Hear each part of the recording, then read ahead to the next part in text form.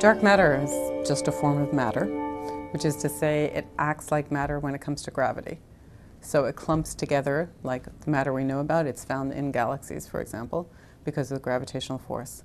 What distinguishes dark matter from ordinary matter is that it has no interaction, as far as we know, with light. So we see ordinary matter, it's made up of atoms. Atoms are made up of charged particles. But so far as we know, dark matter is just an entirely new form of matter, not made up of atoms, not made up of the stuff we're familiar with. And the question we eventually have is, what is it made up of exactly? But as far as the physics of the universe goes, it's just a form of matter.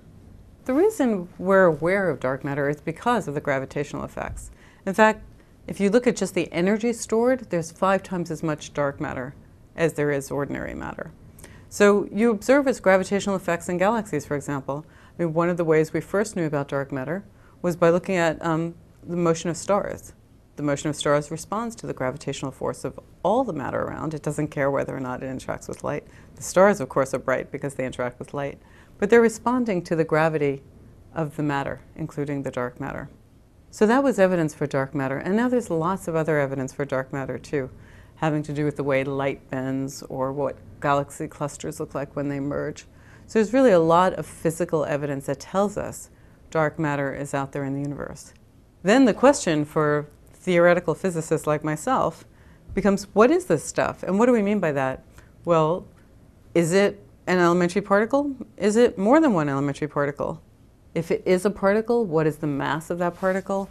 Does it have any interactions at all? So far, we haven't seen any interactions with the light with which we're familiar, but maybe there's a small interaction that we just haven't seen yet, or maybe it interacts in an entirely different way.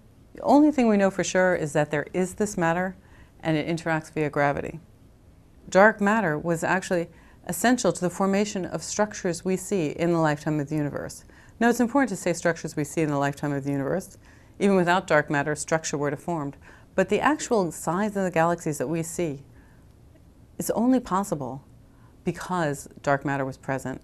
Ordinary matter interacts with radiation. Radiation would have washed away small objects like galaxies. Now I realize galaxies don't seem small to you, but on the scale of what radiation could wash away, they're actually small.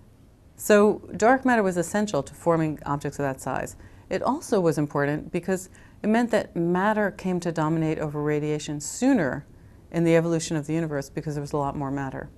And again, matter domination is important for the formation of structure because radiation won't form structure. I mean, just think about it. Light's not clumping into little balls the same way matter would.